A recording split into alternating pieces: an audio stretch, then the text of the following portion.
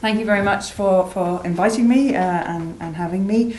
This is a little bit different for me in a way because I do deliver a lot of training and I speak at a lot of conferences, but the vast majority of my audiences are professionals, parents, and neurotypical people.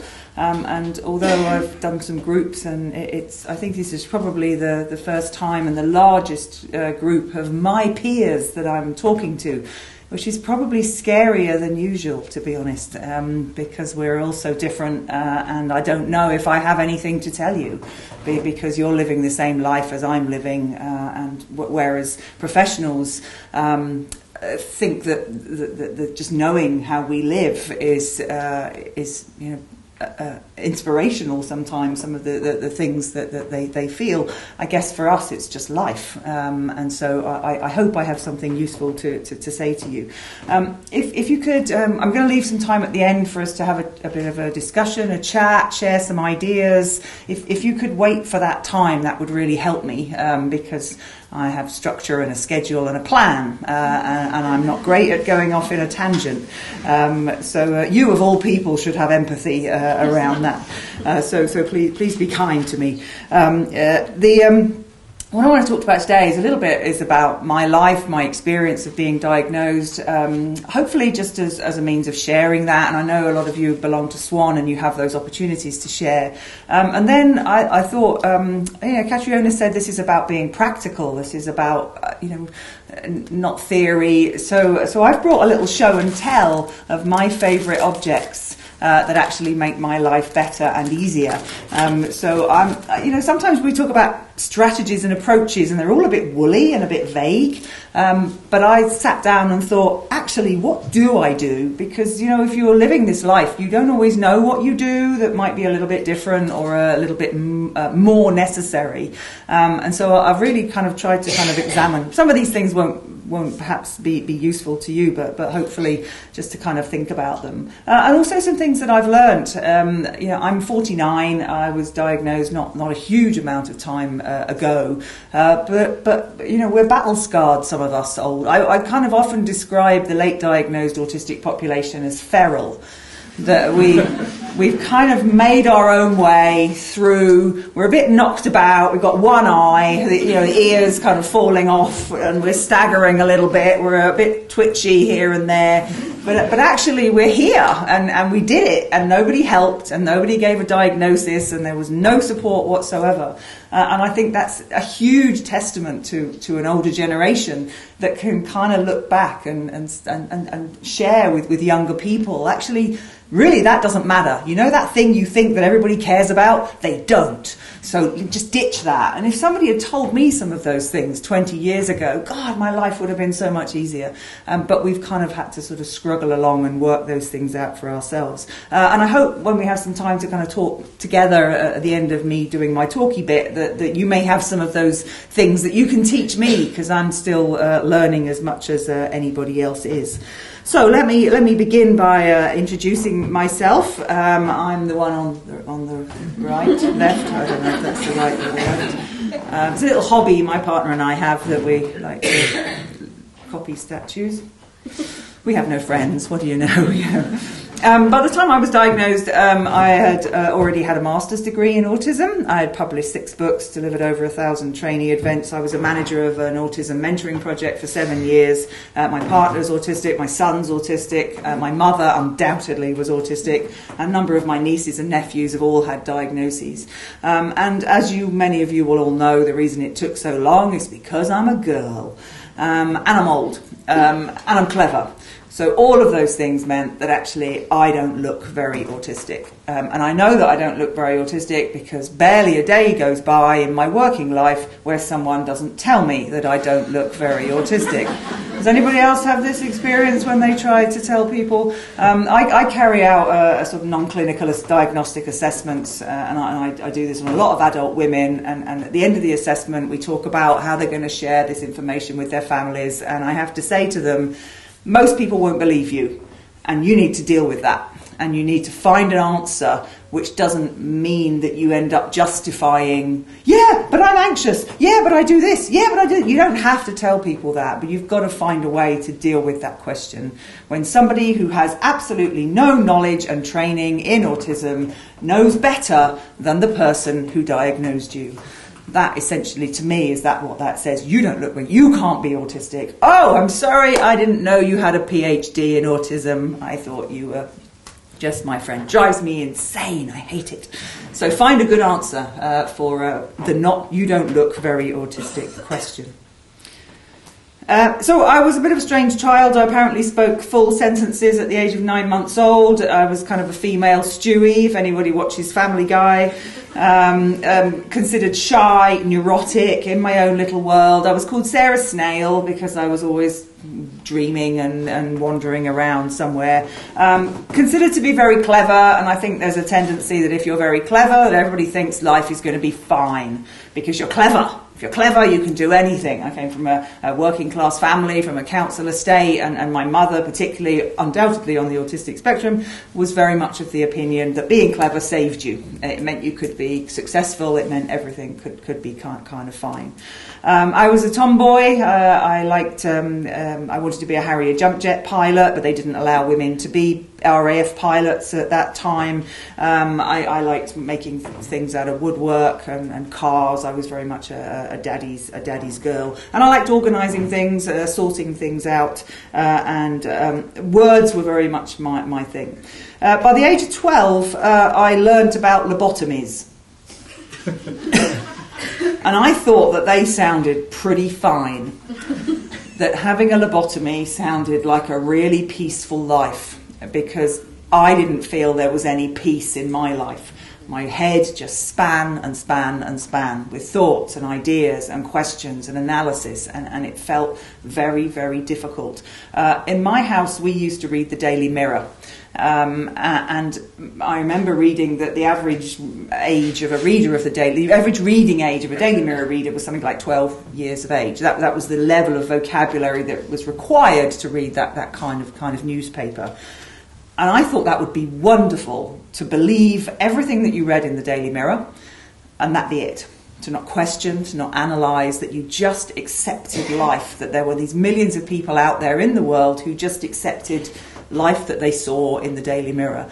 And at the age of 12, I thought that was a wonderful idea, that would be possible, because for me that really didn't feel how life was. I had one bossy friend at a time. We'll see a picture of my bossy friend in a second. I got into my middle years. This is me as a mum with my baby at the age of 19, the look of terror on my face. I'm now scared because she's 30 and she's taller than me, so I can no longer beat her in a fight. And there's a point in your children's life, if you're a parent, that you realise you can no longer beat them in a fight. And your whole power balance shifted. That happened about 14 with my daughter. She was quite I found parenting very, very, very difficult. I remember being on the other side of a bedroom door. I think she was pushing and I was pushing. I was trying to get in. She was trying to stop me. And I realised that she was stronger than me, and that was it. I was finished. But I never told her. So teenage years, I'm this gifted child. Everybody has these massively high expectations of what my life would be like. I very much wanted to fit in. I copied people. I still have a very terrible tendency to pick up accents very, very easily wherever I go, which is difficult. I am doing very well by not speaking in a very poor Glaswegian accent today, so I need credit for that, definitely. I was very naive and very vulnerable. I ended up in a lot of problems in terms of relationships or with men, because I just wanted to have a sign that I was acceptable. So I pretty much went anywhere with anyone who I thought that meant they liked me. Little did I realise it just meant I said yes. That was all that was happening for them. So constantly confused, constantly vulnerable, constantly in danger of harm and assault, and those things happened on occasion. My education achievement turned out to be pretty mediocre. I never got an A, I just got a whole bunch of B's and a few C's. I did okay, but constantly being told that I was a disappointment educationally, that I was lazy, that I was careless. I didn't know what else there was I was supposed to be doing. I just turned up and I did stuff and went away again. The kind of concept of a career or a future or any of that just absolutely meant nothing whatsoever. By the time I was 17, I was drinking half a bottle of gin a day and just using that to kind of self-medicate. Had I not got pregnant by an almost stranger at the age of 18, I'd undoubtedly be drunk in a ditch by now. So actually, being pregnant saved my life. It gets better. This is all a bit depressing, isn't it? But it's fine. Heck, I'm here! Woo! And actually, I think that saved my life, and I often felt that the role of parenting, although I found it very hard, it gave me a structure. To me, being a parent had a very strict set of rules. You didn't get drunk, you had to do the best you could, you became this absolute model parent. And that's what I did. I absolutely just dedicated myself to being the most perfect possible parent. Obviously, I failed, because every parent does, but ultimately that completely saved my life. I've had over 35 jobs. I'm completely unemployable. I've never been fired, but I have walked out of many jobs on a point of very small principle. And some of you again can identify with that. I cannot work here a moment longer. And off I would stride in my diva-like fashion because their policies weren't up to my liking, or somebody had stolen a piece of my work and not given me the credit I needed. And off I went into poverty, into all sorts of even worse jobs sometimes. Often just not really being able to work out what I would be good at. Because I was clever, therefore I can do anything, can't I? No, I can't. And I think that's been a kind of big lesson, and it's something that I kind of always try and share, that being clever doesn't protect you. It doesn't protect you if you don't have the social stuff. It doesn't protect you if you're not flexible enough to kind of manage in lots of different workplaces. I think we're square pegs and we need square holes. And I've been lucky enough to find a square hole. In fact, I dug my own square hole because I kind of couldn't find one. So lifelong anxiety, self-harm, stress, obsessions, exhaustion, lots of physical, mental health issues along the way. Headaches are just, if I haven't got a headache, it's the best day of the year as far as I'm concerned. It's so rare for me not to have a headache. Migraines as well, which I differentiate from other headaches. I have tinnitus, I have vertigo, I have enormous sensitivities to foods and chemicals and lights and lack of light and air conditioning and air fresheners and all of those sorts of things. I'm the person that if I came round to your house and you use plug-ins, I'll go round and find them and pull them out without telling you. And then when I leave, you'll wonder why all your plug-ins are on the floor. I do that at my mother-in-law's house. Don't tell her. Blame the cat. That's what we'll do. Socially, I was always jolly. This is one of my friends, Amanda. We were at Brownies together. Amanda and I lost contact after primary school and found each other again on Facebook about 25, 30 years later. Amanda is head of an autism unit in a school. So Amanda found her vocation early, looking after me. Either Amanda's autistic as well, or she just liked it so much that she carried on for the rest of her life. I've always preferred boys. Girls are much too complex. I often say that women are just the most frightening people in the world to me, neurotypical women. And I remember saying this at a conference with Dr. Judith Gould, who some of you will know worked with Lorna Wing. She's very much an expert in female autism. And she came up after the conference and she said to me, touching me, you know how women do, constantly touching you here. Sarah, what is it that we do that upsets you so much? That. And I said it just feels like a tsunami, like a wave of loveliness, a wave of emotion. And it's not bad, it's not bad. She's a wonderful, warm and empathic and generally lovely person. but it just makes me want to back into a corner because it kind of feels like it's overwhelming and approaching me. So anybody like that is not going to be my friend. A, because I can't bear them, and B, because they can't bear me. And I think that's something we'll talk about in a little while. I'm sorry, I've been too loud for the baby. Sorry. So socially, I met somebody that I used to be at school with and who obviously didn't know anything about me being autistic. And she said, but you were always so jolly. And I think that has always been my strategy, is to be jolly. I'm half autistic and half Scouse. My dad is a Liverpudlian, known for this phenomenal biting sense of humour, and that's kind of what I've grown up with, that humour protects you, humour saves you, it gives you something to say when you've got nothing else to say. If you're good with words and you're quick-brained, then often you can make people laugh, and making people laugh gives you a little bit of buy-in for a little while if you can't do the small talk, if you can't do the other stuff. And that's very much been a subconscious strategy, is to make people laugh, and then they'll like me for a while.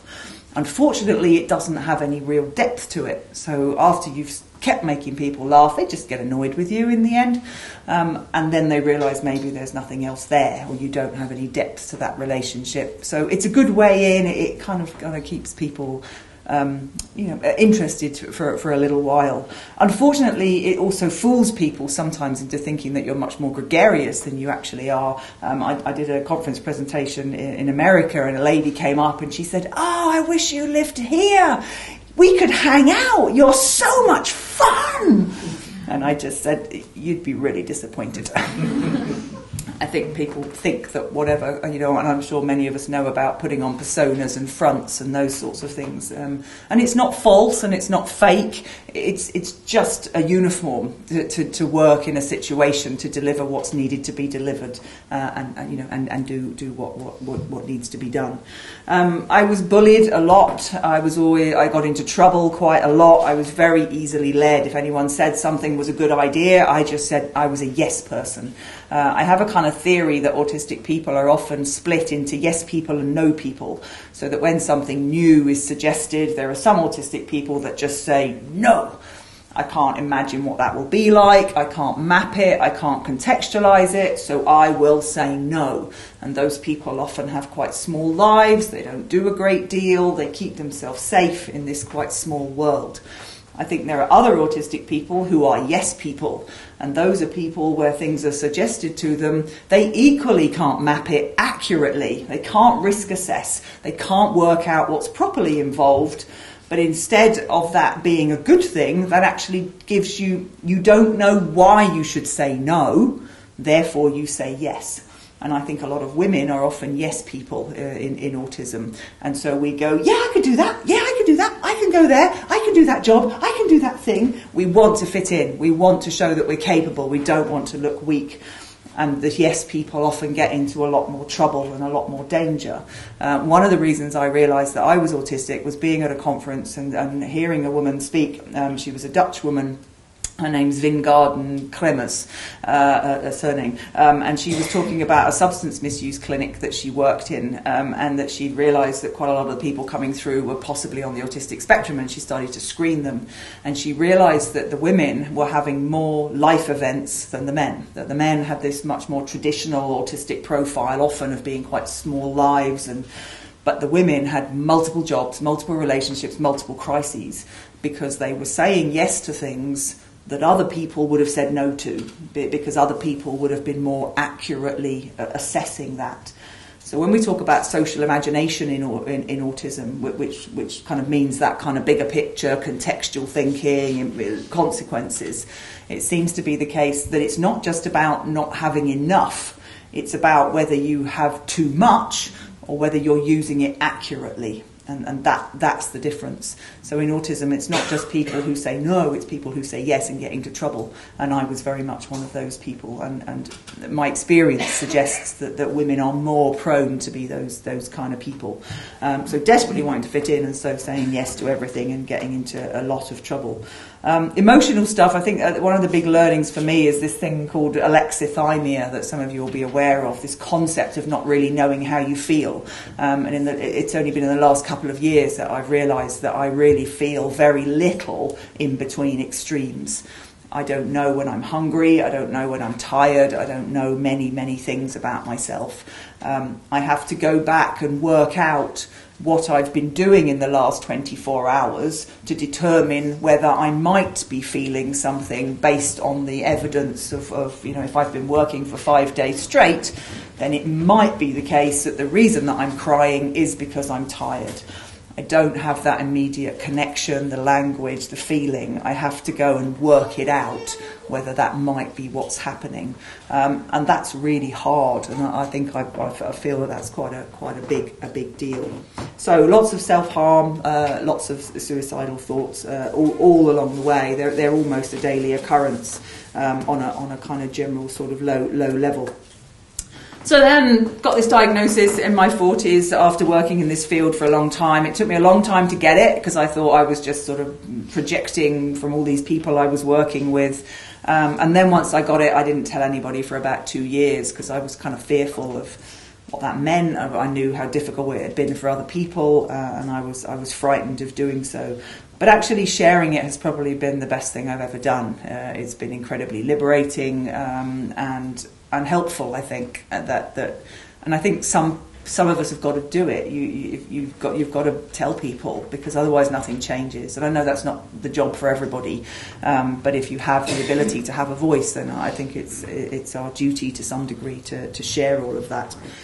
So all of that kind of explained things, and it was huge, and it was a relief, and that's very much my experience for most people, that it's a huge thing to have that diagnosis.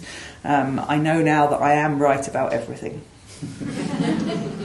And that's fine. And that I have no file whatsoever for handbags. Anyone asks me, oh, I've got a new handbag. Does it have pockets? It's a handbag. Does it carry things? Can you fit sandwiches in it? Just not there whatsoever. But it's surprising, and I'm sure some of you will realise and know that those small things at times in your life can make you feel like the crappiest woman in the world, because you just don't know about these sorts of things or how it works. I remember being taken round Boots to choose some makeup. Now and again, I have, in my past, I've given up this now, I've had phases of trying to be a normal woman. Has anyone else done this? Where you go, right, I'm going to buy clothes. I'm going to brush my hair, and I'm going to wear makeup. I don't know anything about makeup. I don't know what to do. It's almost like a gene was missing for me in the makeup. I did sort of punk makeup and had Mohicans and pink hair and all that kind of stuff, but kind of ordinary makeup, absolutely no way. So I remember once being trotted round Boots by a friend of mine with my basket, looking like sort of some sort of care in the community kind of person. Well, you'll need some of this. What does it do? You'll need some of what does it do? It made my skin feel horrible. Yeah, and I think it just sat there. I probably paid about 50 quid. It sat there, and sell-by date went, and it went in the bin. That was the end of that. Yeah, don't bother. That's my general advice. So now I have an autistic life, and it's been a massive liberation. That's not to say that everything's easy, but certainly it's easier than it was. And this is my partner, Keith. He's a Burke. He's also autistic, which is hugely helpful. And my life wouldn't be not what it is without him. He's incredibly important to me on lots of ways. What the diagnosis did for me was allow me to forensically, which I continue to do, break down every element of my life and work out what goes wrong, why it goes wrong, and how can we make it better. And pick it to pieces constantly, which can be a little bit obsessive, but, that's the way it goes. The benefits of that are that my mental health is a lot better often than it has been, that I achieve a lot more, that I'm successful to a certain degree, and I live a life which actually suits me whilst meeting the obligations of my family, of my work, and all of those kind of things. It's a juggle, the same as it would be for anybody. But life is very much, for me, about being an autistic life, and it really is. The more I try to live non-autistically, the more unwell I am, physically, mentally, stress, physical ailments, and those kinds of things. I have a very low arousal life wherever possible. The job that I do kind of suits me. I'm self-employed. I'm the only person that can tolerate working with me. After my 35 jobs, I know that. Sometimes I see jobs in the paper and I think, oh, I could do that. I'm going to apply.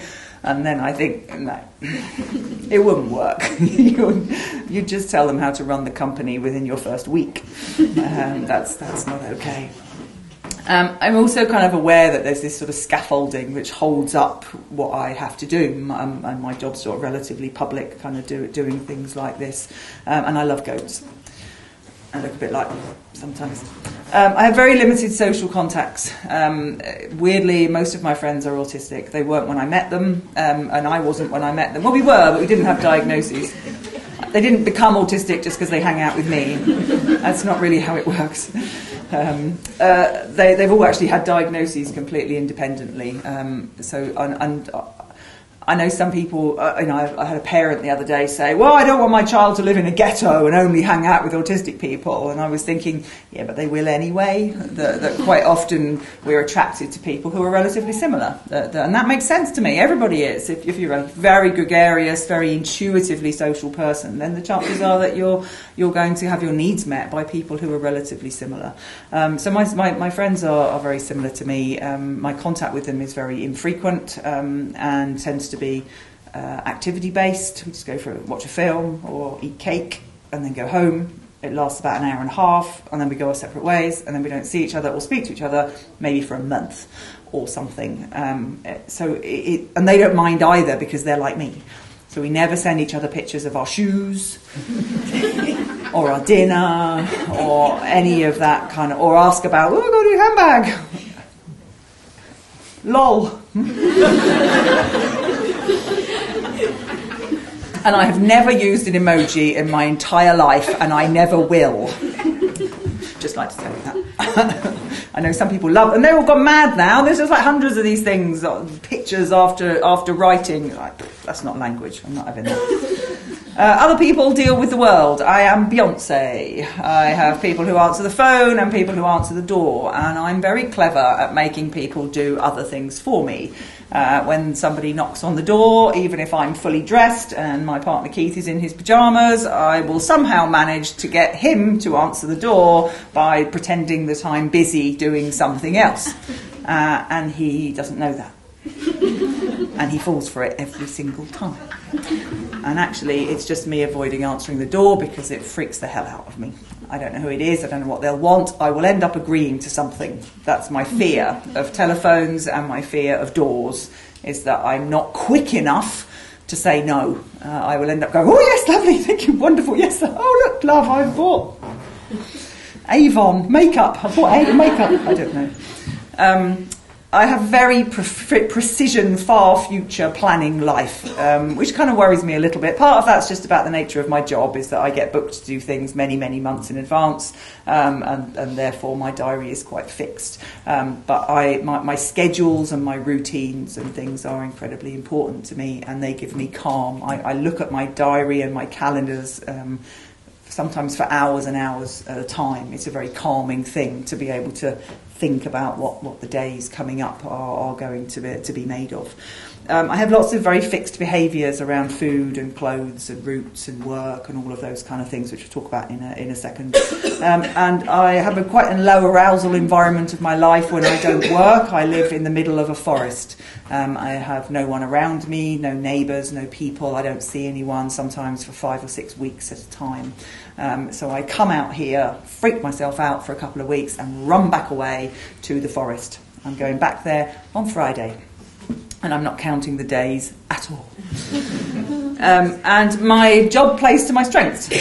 Words were my thing. I've always written, I've always performed, I've always talked, and so I've managed to find something that kind of works. So on many, many, many areas, it's not just work, it's not just social, it's everything kind of fitting as much as possible. And when things go wrong, there's always a debrief. There's always, what did we do? Why was there a meltdown? I still have absolutely phenomenally huge meltdowns. Huge. Distressing, painful, awful. Infrequent, but when they're big. And I think a lot of the reason they get so big is because I'm not very good at recognising when they're getting big. So I'm going, yeah, it's fine, yeah, it's fine, yeah, it's fine, boom, and then off it goes, which I think is a fairly common thing for lots of people. But I'm constantly trying, what did we do wrong? How did it get to this stage? What did we miss? Was there just too much? Did I say yes to too many things? Do I need somebody to say no on my behalf? All of that kind of stuff. It never entirely kind of goes away. So that's just a bit of stuff about me. So I thought I'd just kind of talk about some scheduling things. I know Bill's going to talk about kind of executive functioning and that sort of stuff. I think there's a tendency, I look like a kind of super nerdy, highly efficient person, and the reason I am is because I'm not. Is that I have to have this huge amount of structure, and I know that some people find it enormously difficult to put that structure in place. But for me, if I don't, then my functioning reduces by, I don't know, 80% probably. At the moment, we've been decorating our flat and things are in the wrong places. And I've realised that I have done nothing for days and days and days. I literally just sit. And that's just because I can't find the printer or I can't find the cupboard or something. That if those structures are not there visually and physically, then actually my functioning completely and utterly disappears in a far more extreme way than would be apparent, given the fact that I'm standing here talking in front of you. I like multiple schedules. So I have a calendar, a diary, and I have one of these. This is something, a shop. Do you have a shop called Tiger here? Kind of like mini IKEA-y kind of a shop.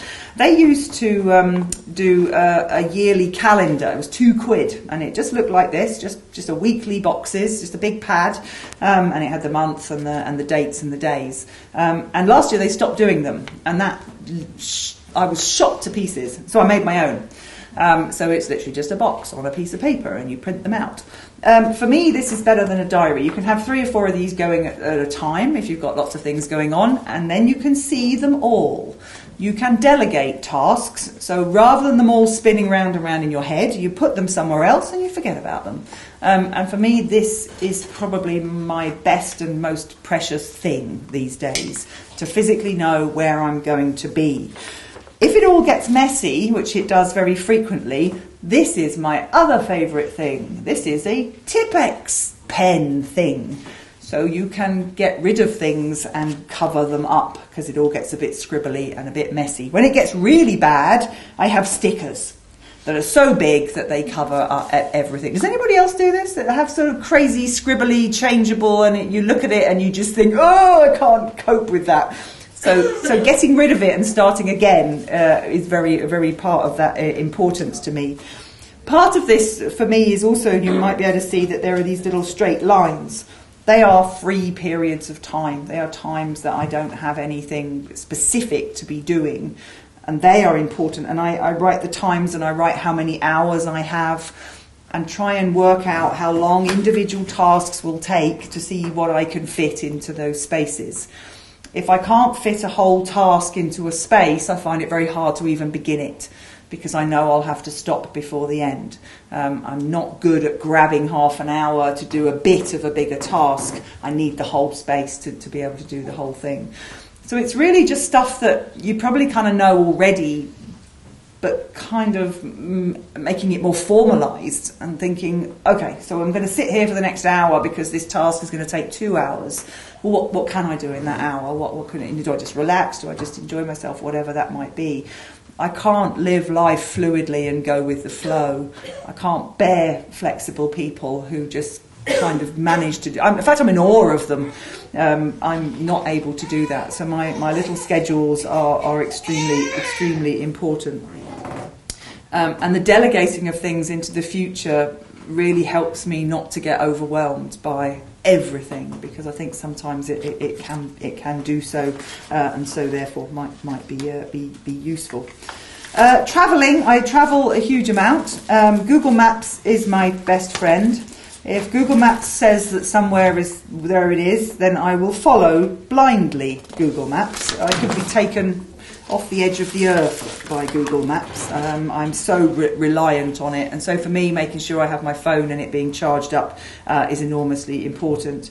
I also take a lot of photographs of maps, instructions. If I go into a building with lots of floors and lots of instructions, I take a photograph of it, because by the time I've got to the first flight of stairs, I will have completely forgotten where I am and where I'm going. I cannot process verbal instructions at all. I absolutely need it to be visual. If it has to be verbal instructions, I record them on my phone so that I can again play that back.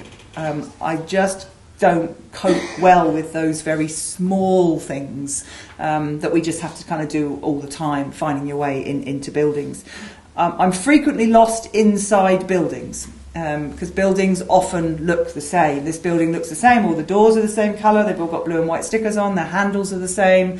I'm very easily disorientated. If I come out of the loo, loos have lots of doors when you come out of the loo. There's the male loo, especially in restaurants and things like that. You're often in a little kind of foyer. There'll be a broom cupboard, there'll be the exit, there'll be the men's toilets, there'll be somewhere else, a fire exit or something. 9 times out of 10, I end up in the men's toilets. And that's my excuse, and I'm sticking to it.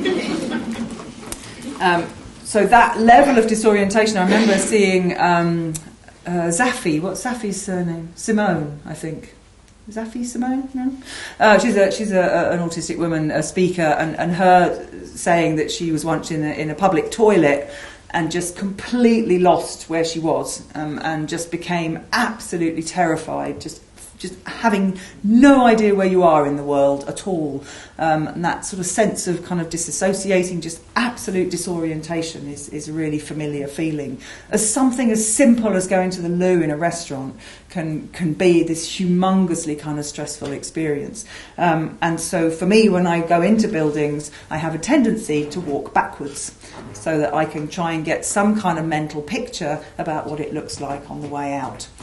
Because what it looks like on the way out is a complete reverse of what it looks like on the way in. And if you're not great at sequencing and picking up these things, so if I'm often shown places, I'm to be seen constantly looking over my shoulder. Many of these things make me look quite strange. But I would rather look strange than be scared, which is my general experience of not being able to kind of make sense of those sorts of things. Staying away from home, again, which I do a lot, and which you have to perhaps do if you're on holiday and things like that. I know some people find earplugs very difficult. I find the silicone ones much better. They kind of don't go intrusively quite so much in your ear.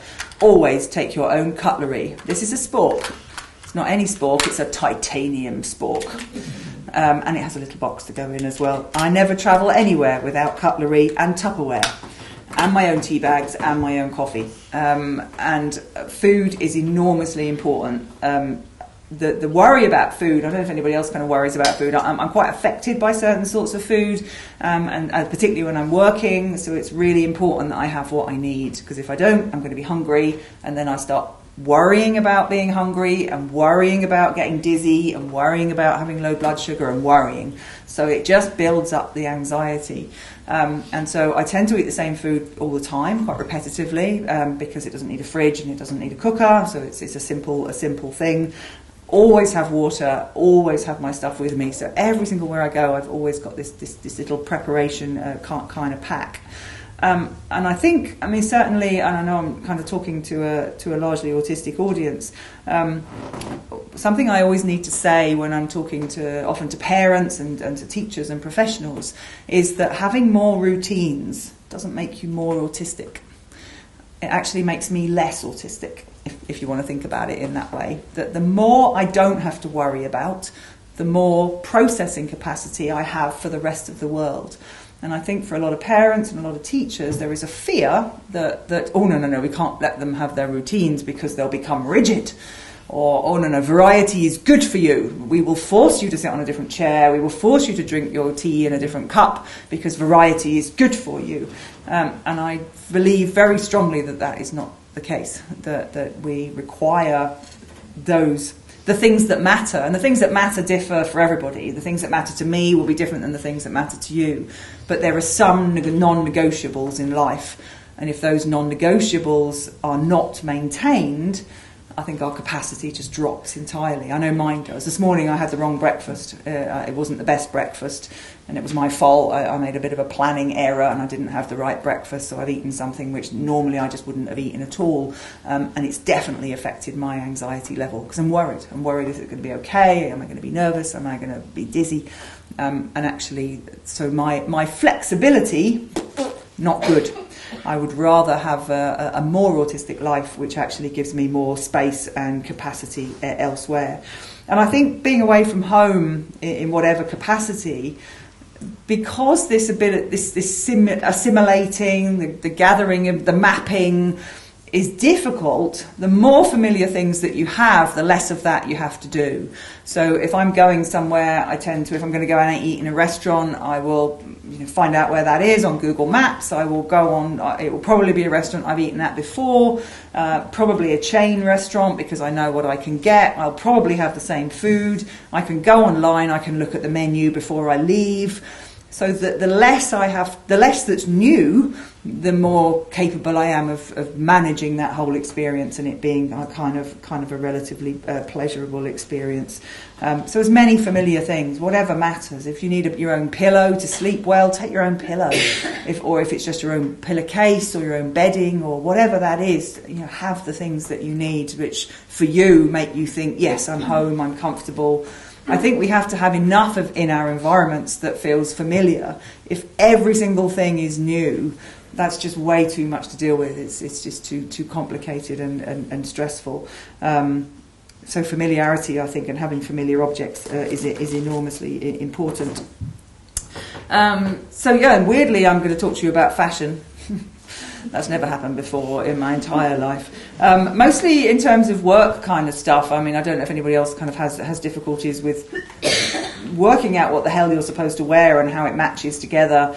I've moved into, I'm a white stuff lady. Today I'm a Primark lady, but generally I'm a white stuff lady. Bit expensive, lasts forever, don't have to match them with anything. They do a lot of these kind of longish tunic-y dresses with really big pockets, which I like. They're not too patterny, and they're really comfy, and you can wear them with jeans and leggings, and they don't have to match with anything.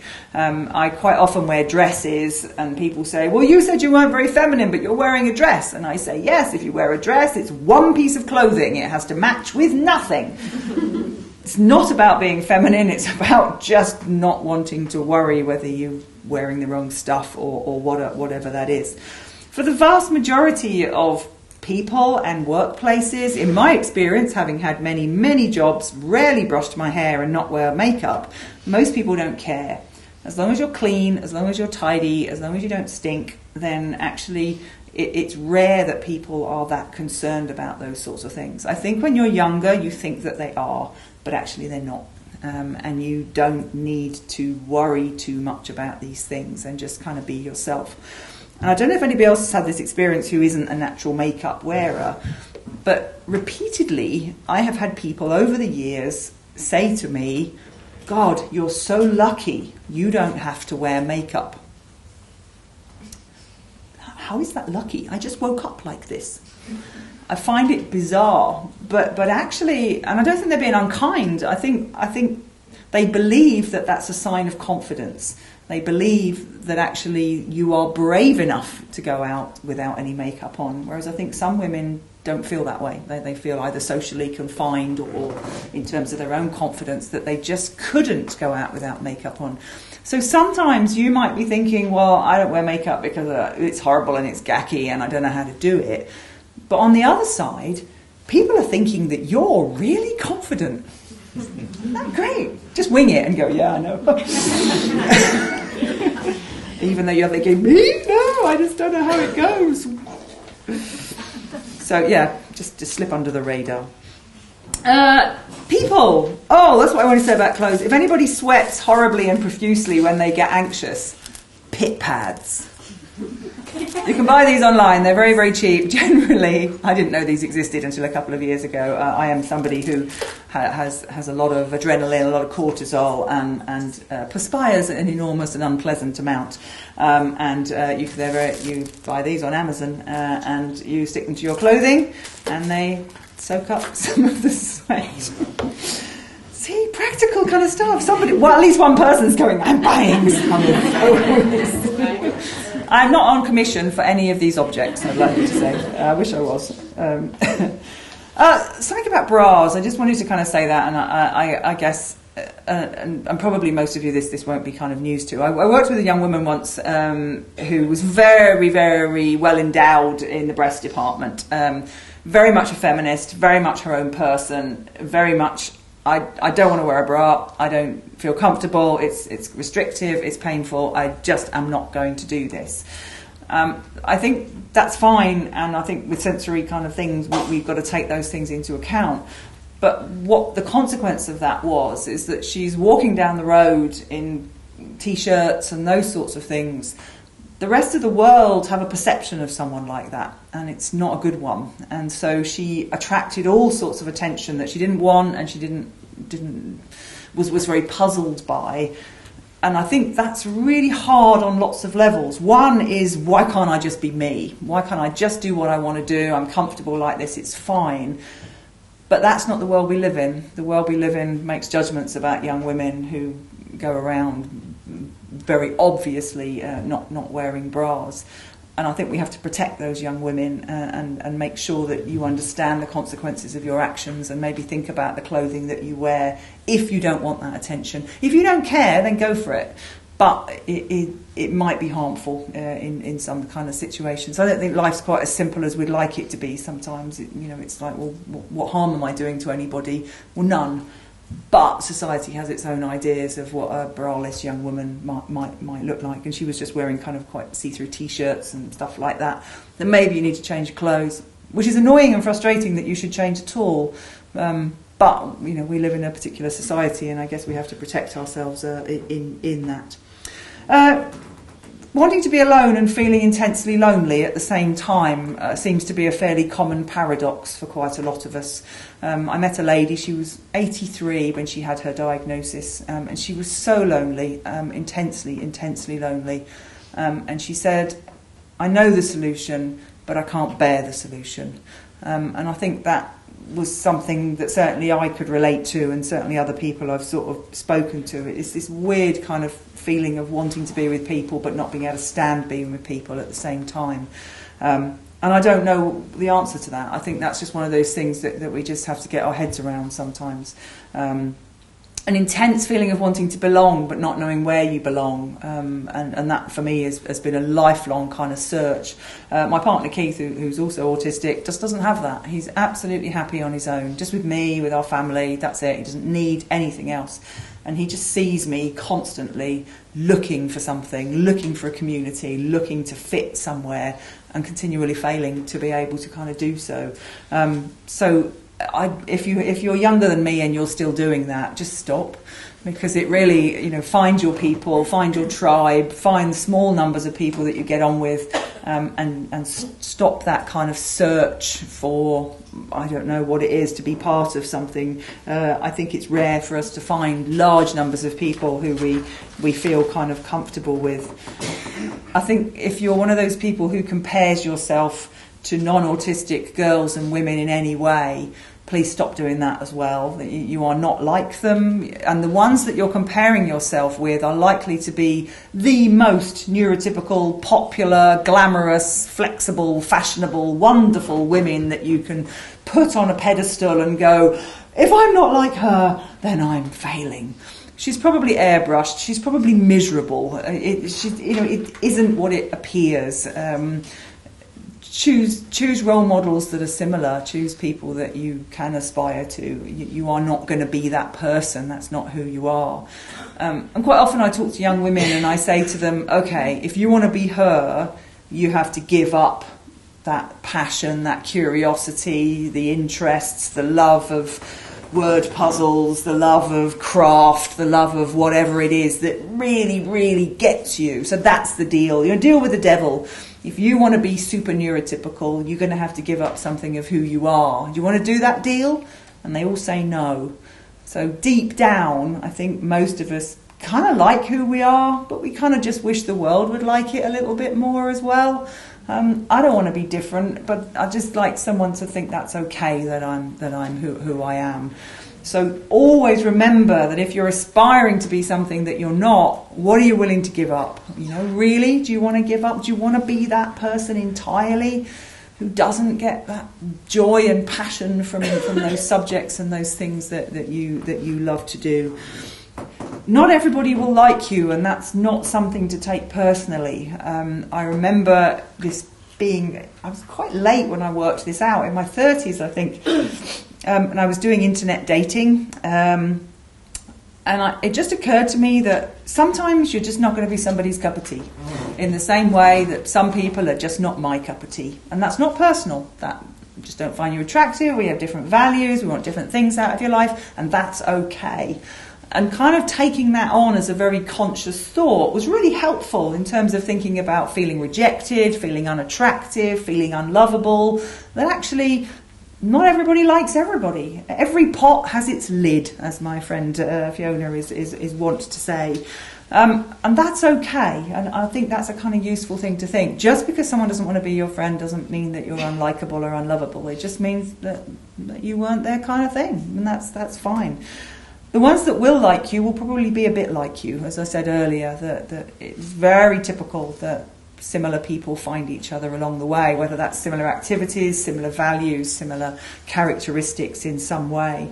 So few friends, infrequent duration, meetings of short duration and little maintenance, it seems to be the way to go for a lot of us in terms of a sort of happy friendships and relationship model. Universally, we are terrible at maintenance. Almost every autistic person I meet, sometimes they say, "Oh, I'd love to have more friends." And I say, "Well, you know, the people that you do know, do you check in with them? Do you say, 'Oh, how are you doing? Oh, you had a bad leg. How was your bad leg?'" And they go, "Nah, I don't do any of that." You can't have both. If you want lots of friends, particularly neurotypical friends, they need that. They need topping up on a continual basis. You cannot have your cake and eat it in this way. You cannot just turn up when you feel like it and go, "Hey, you want to do stuff?" And they're going, "Who are you? You've not been in touch with me for 6 months." That's not how it works. You have to be in there topping up. Even if you have to write notes to yourself on your phone to remember that somebody went for a job interview, or it's their birthday, or their kid was ill, to check in with them. It is not necessarily spontaneous, but if you don't do it, people won't remember you, and you won't be kind of part of that. That seems to be absolutely universally true. If you can't be bothered with all of that, or it's just not on your radar, I forget I have children. I'm so poor at maintenance. I have to write notes to myself to contact my own children. My children are adults, please don't ring safeguarding. They are not tied up in a bench somewhere. They're safe, they're fine. We made it together. It just doesn't occur to me. It's a very present world that I live in. Anyone who is not here right now is completely off my radar. I have very little emotions about them. I don't miss people. I theoretically and intellectually know that I love them and that I enjoy spending time with them, but it isn't a feeling, isn't an emotional memory for things. And so that makes it quite hard to replicate those things. That if you can't emotionally remember what it might be like to be with those people, there's a tendency to just go, "Well, actually, I'll stay at home. I don't think I'll bother." So it's almost having to override that system and say, "Well, I don't really want to go and see this person, but if I do know that I have enjoyed it in the past, and it's almost having to do it anyway, just to." Because you kind of trust your own judgment that you will enjoy it when you get there, but that emotional excitement and motivation to go and see them might not necessarily there. So I think sometimes we have to override our own systems. Anxiety is probably the biggest and worst element of autism for me. Luckily, I have my own weapon, which is stubbornness. And stubbornness and anxiety are constantly at war with each other. unfortunately, with the pre-menopause setting in, anxiety has brought a new weapon to fight the war, and that's panic attack. So that's something that I've been experiencing more and more frequently. Not fun. Anxiety, not fun at all. I think it's important, and I see it a lot of the time. I think a lot of people are very scared of anxiety. A lot of professionals or parents or people are worried about it. And they wrap their kids up in cotton wool. And as one of the feral autistic generation, nobody did that to me. Nobody gave me any sympathy. They just told me to crack on and get out there. And it's been horrible, but I'm very grateful because I can do a lot more things than I see a lot of younger autistic people being able to do, because they've been told to listen to that anxiety, and I don't listen to mine most of the time. It's a head-on kind of battle. Most of the things you ever worried about have never happened. The way for me to deal with anxiety is through logic and evidence. So it's all CBT kind of stuff. It's self-talk. Okay, this is a thing, right? I'm having a panic attack. I'm freaking out. Is anybody else freaking out in the room where I am? No, they're not. Okay, that probably means that there isn't anything to freak out about. Therefore, this is not real. It's hard work. Anybody who's kind of done this stuff, and I'm sure many, many of you have, it's hard work. It's constantly having to kind of try and show yourself that actually this is a waste of your energy to do this. For me, there is no answer to this. I will always be an anxious person. I accept that. And I think the acceptance of it is part of the battle, the part of winning the battle. Zero anxiety, I think, in most autistic people is completely unrealistic. I wouldn't even bother aiming for it, because you'll constantly feel disappointed in yourself. You'll constantly feel like you're failing. There's a presentation on YouTube that I've done on anxiety, which kind of explains all of this, why I think autistic people have a right to be anxious, should be anxious, are rationally anxious. It makes sense to be so. And I think it's just a matter of just going, okay, so you've turned up today, right, come on then, we're going out anyway. And as much as possible, finding ways to just do things anyway. The alternative is that you just sit and you live your life and nothing happens and you just were scared. You could just go out and be scared and do stuff anyway, and maybe that may be a different way to live. I mean, obviously people have their own ability to overcome this kind of stuff, and I appreciate that that's very much a personal experience. What I am aware of is that I get anxious about things that don't need to be anxious about, and I think that requires effort to work your way through it. I see it as almost like being a smoke alarm that keeps going off when you're making toast. So it's become oversensitive over the years. It triggers itself for things that shouldn't necessarily need triggering for. I also know that I have a tendency to ruminate on tiny things that I've got wrong, which happen frequently. Other people move on from this stuff incredibly quickly. They don't remember at all. So you might bring it up and go, oh, I'm so sorry, I did that thing. And they go, what? Did you?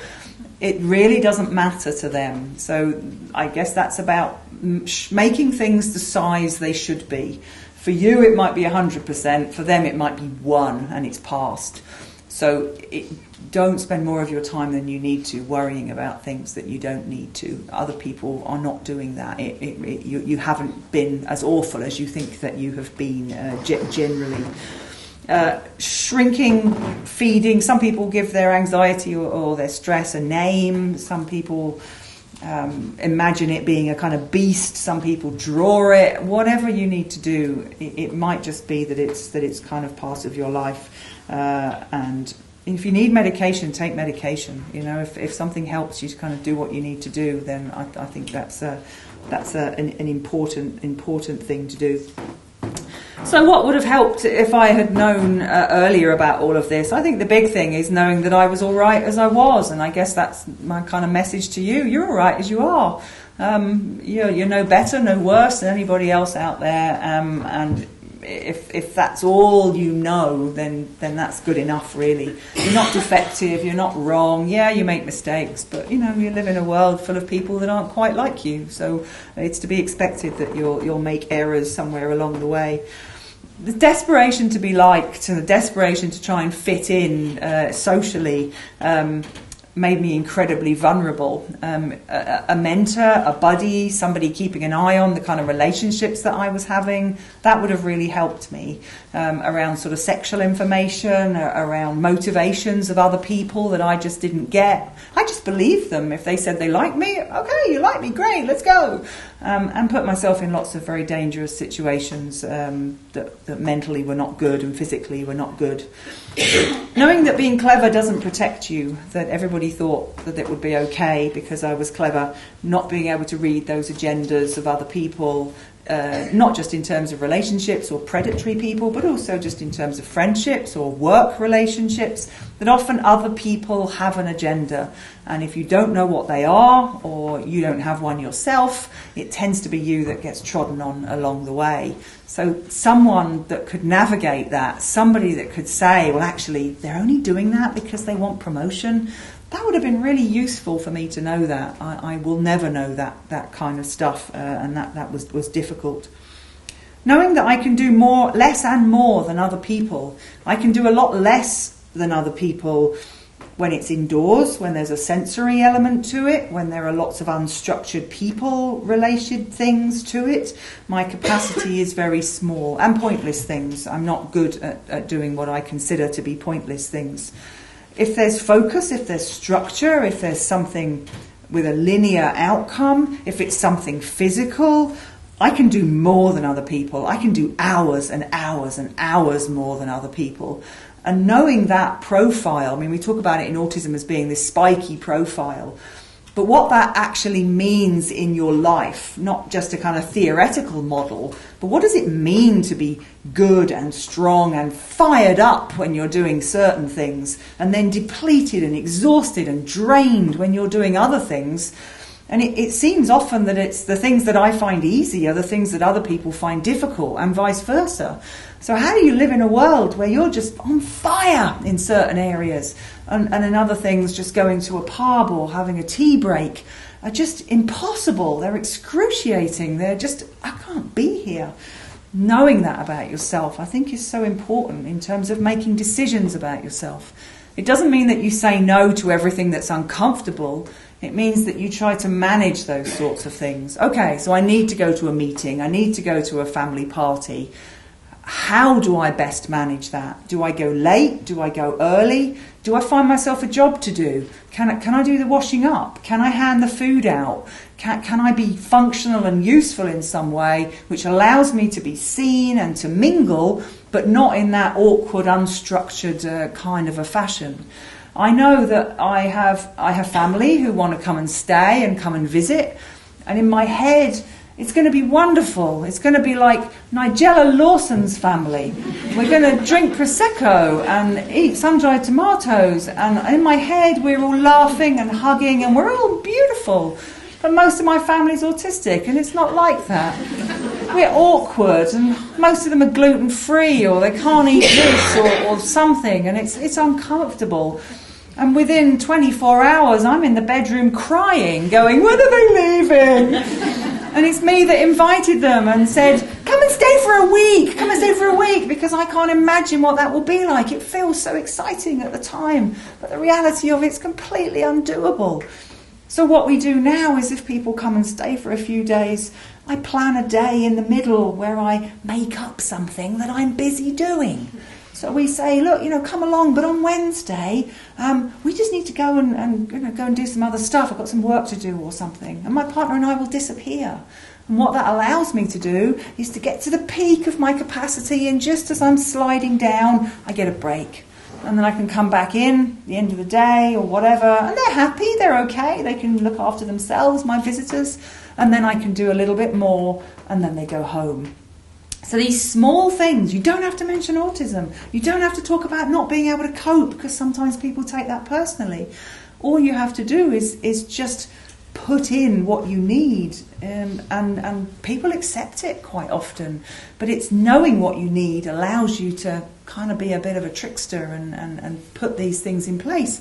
I want to be a good person. I want these people to come and see me. I want to enjoy their company. So it's not about having them all the time, and it's not about never having them. It's about having them on my terms a little bit, which doesn't kind of harm them. And I guess that's what I've sort of tried to do with most of my life, is to do the things I can, understand the limitations, and try to avoid the things that I'm not so good at as much as I possibly can. Because we're incredible and amazing, we're not influenced by other people. I still run up down escalators at the age of 49. I still don't brush my hair. I still don't wear makeup. I basically do what I like most of the time. I'm fortunate, I'm self-employed, I can pick and choose a little bit, and I'm very appreciative that that's not the way it is. I went to Greece and I pruned 50 olive trees, and that's me with my bonfire. We're different, we're formidable, we're opinionated. We can be incredible things if we actually kind of take up the space that we deserve in the world. We're not constrained by gender, by peers, by other stuff. You are an amazing bunch of people, and don't let anybody else tell you otherwise. And you're perfectly fine exactly as you are. And thank you so much for your time. Thank you.